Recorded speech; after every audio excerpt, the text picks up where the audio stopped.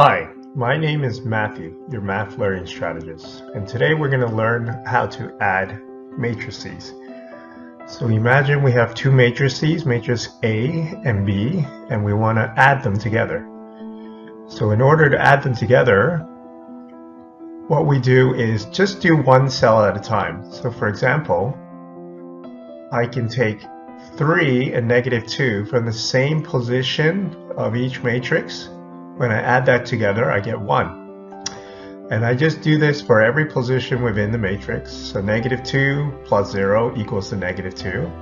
And I continue in this manner until I get the final sum of the matrix.